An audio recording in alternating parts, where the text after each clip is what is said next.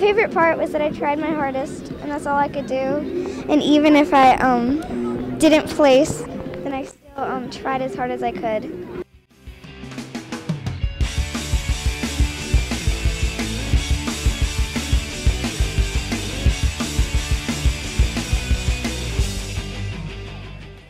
Well, it was a great event, and our kids really do well at AAU events. I mean, everybody's doing a fantastic job. Everything is marked off clearly.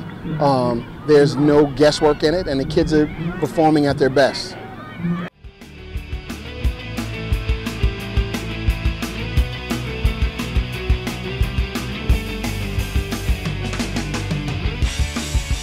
I am so excited about what we have here.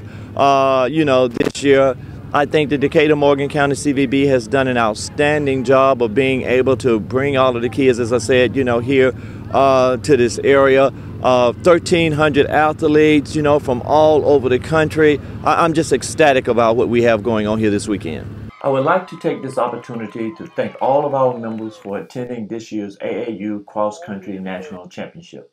The number of athletes at this year's event was the highest in recent years. The weather was great and the competition was unbelievable.